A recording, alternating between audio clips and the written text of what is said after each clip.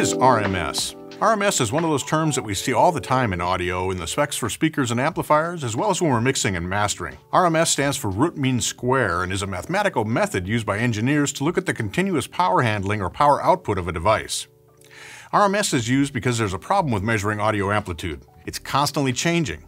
And the more complex the waveforms or source, the harder it is to get an accurate reading on the average level.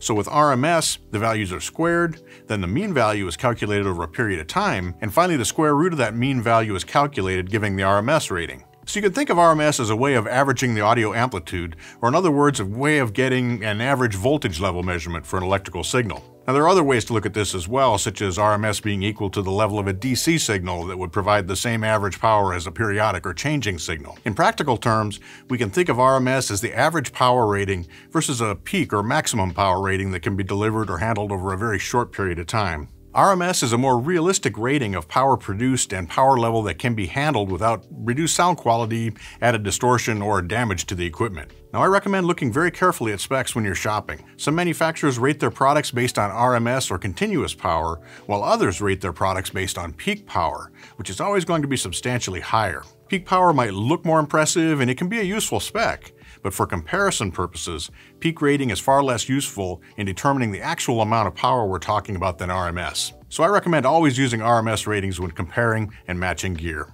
There's another way that the term RMS is used in audio, and that's as the average level for a signal or mix. So for example, in mastering, we try to raise the RMS or average level of the signal, which translates to higher perceived volume. This is because our ears are actually RMS reading devices, not peak reading devices. Generally, this is accomplished by controlling and reducing peak levels so the overall level can be increased without danger of clipping the signal or adding distortion, and this results in a higher average level. If you want to learn more about audio and music concepts like this, visit the news and research page at sweetwater.com or check out the other videos in our glossary terms playlist.